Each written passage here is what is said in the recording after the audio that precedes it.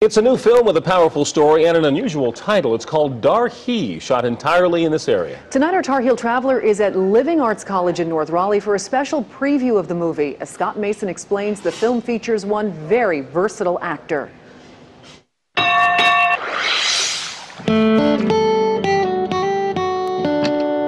It's a big night, a new movie, and who's here? The actor who stars in the movie. The actor is everywhere in the movie. That is actor Mike Wiley playing a role. In fact, each one of these men is Mike. He's playing 4 roles at the same time. I have to play all of these characters, but in that single moment, I'm playing one character with all of those other characters in my head because I have to remember their reactions. Would you believe he plays 36 characters in one movie? Will the jury please rise?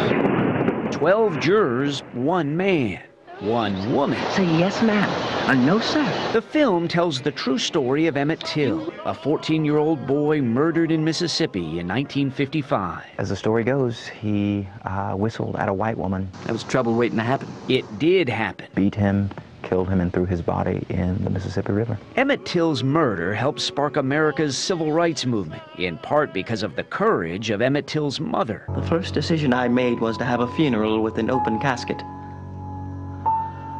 I wanted the world to see what they had done to my son. She was showing the world that you could not do this, that this should not happen, this cannot be happening. Oh! Mike lives in Chatham County. The movie is called DAR HE. Can you point to the man that took your nephew, Mose?